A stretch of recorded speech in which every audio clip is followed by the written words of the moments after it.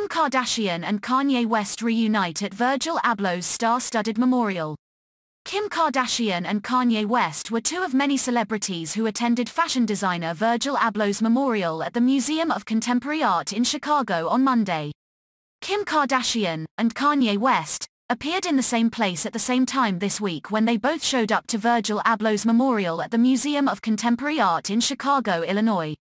The exes, who filed for divorce in Feb, were photographed separately at the ceremony for the late fashion designer, who died of cancer at the age of 41 on November 28, and seemed to try and not pay attention to cameras. They both wore black outfits and sunglasses and were seen walking at the location as onlookers surrounded them. In addition to Kim and Kanye, other stars that were seen at the memorial included Rihanna and her boyfriend A$AP Rocky, Drake, Frank Ocean, and more. Tyler the Creator delivered the eulogy and Lauryn Hill gave a performance. Before her appearance at the memorial, Kim has been making headlines for her outings with Saturday Night Live comedian Pete Davidson. The two were seen holding hands on at least one of the outings, and it's been reported that they're casually dating.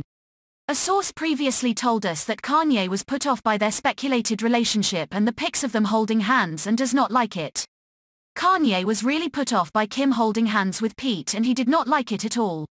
He asked Kim to please refrain from showing public display of affection with anyone until their divorce is finalized.